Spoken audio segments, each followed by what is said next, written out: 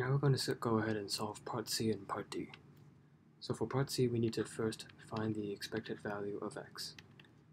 And then the formula for expected value is equal to x itself multiplied by the probability density function.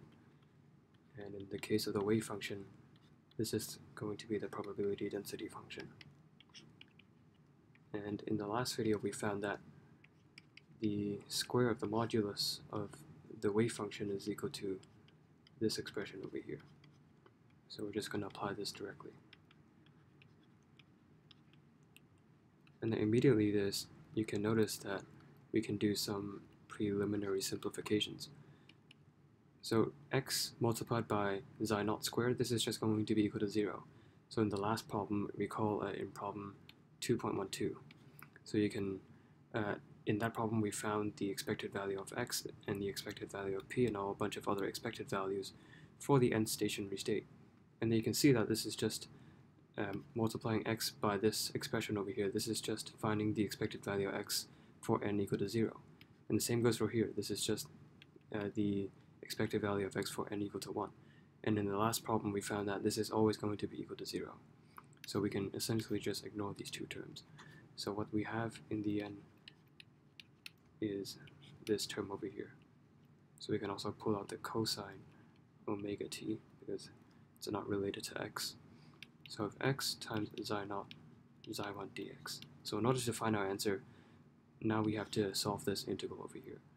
And one way to solve this integral is to apply the alternative formulation of x. So recall we can also express x in such a way. So we can just apply this formula directly, and you'll see that it can save us a bit of time from the calculations. So first you have all these constants over here. And so we have a plus applied to xi naught, and then we also have a minus applied to xi naught times xi1 dx. So by definition, this is going to be equal to 0.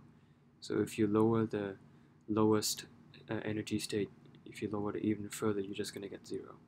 So by definition, this is going to be equal to 0. And for a plus xi naught, we're going to use this formula over here. So recall that in our earlier derivations, a plus xi n, this is equal to n plus 1 xi, square root of n plus 1 plus times xi n plus 1. So that means this is going to be equal to 1 times xi1. So in the end, combined with this term over here, you get something that looks like this. So first you have all these constants, and then you have this square root sign over here, your cosine omega t, and then in the end you have this integral from negative infinity to infinity xi1 squared dx. So this is xi1 squared dx. And then this of course is equal to 1 because xi1 is normalized. So that's why we see that the expected value of x is equal to 24 divided by 25 divided by h bar 2m omega cosine omega t. So this is the expected value of x. Now we're going to move on to find the expected value of p, and we just apply this formula. So we need to take the derivative of the expected value of x. And this should be rather simple. So the only t term over here in this expression is the cosine omega t. So differentiating this, we get omega, so cosine becomes negative sine omega t. So there's an extra omega here because of the chain rule. And here you see this m and this omega. We can just rationalize this, or partially rationalize this square root over here. So we get this expression.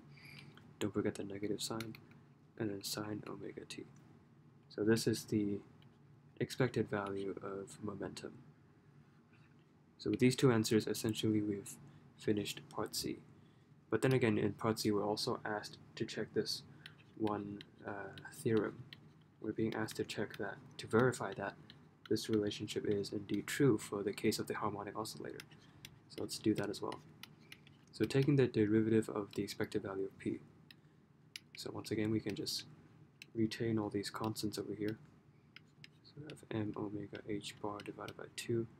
So we just differentiate sine omega t. So of course we get this omega because of the chain rule, and the sine becomes a cosine. So sorry about that. So cosine omega t. So this is what the left-hand side is equal to. So now let's see if the right-hand side agrees with what we just found over here. So in the case of the harmonic oscillator, the potential is equal to 1/2 m omega square x squared. And of course we can just pull out these constants, and then, so this is an x, this is a very bad handwriting. So we have this derivative of x squared. So this just becomes 2x, right? So differentiating x squared just becomes 2x, and you can just cancel this out. So this is equal to negative m omega squared times the expected value of x. And as we have found, the expected value of x is equal to this expression here. So we can just substitute that straight in. So h bar divided by 2m omega times cosine omega t. So now we can just do a slight bit of rearranging. So I'm going to put one of these m's and omegas inside this square root over here. So we get m omega h bar divided by 2. So there's still one omega hanging on the outside. I'm going to put it here. And you can see that this is exactly equal to this term over here. So this theorem checks. So it is indeed true. So that's just part C.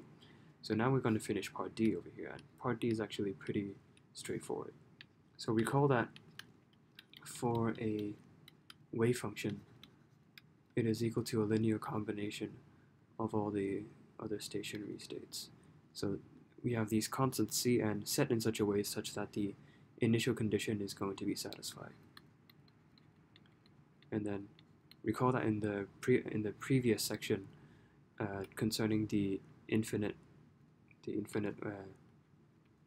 square well, David Griffiths proved that the probability that you will get the energy level of the nth state is equal to Cn squared. And so we can use this result to help us solve part D. Part D is asking us what is the probability we would find the different energy levels.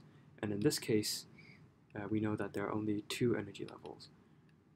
And that is the E0, which is equal to 1/2 h bar omega, and E1, which is equal to 3/2 h bar omega. And we know this because in the previous problem we found that C0 is equal to 3/5, C1 is equal to 4/5, and all the subsequent C's, they're all equal to 0.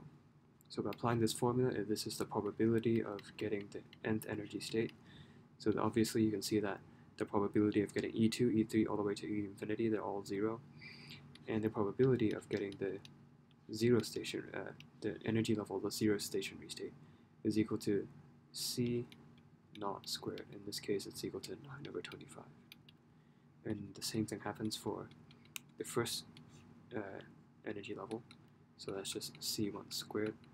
And in this case, it's equal to 16/25. So these are your probabilities for part D.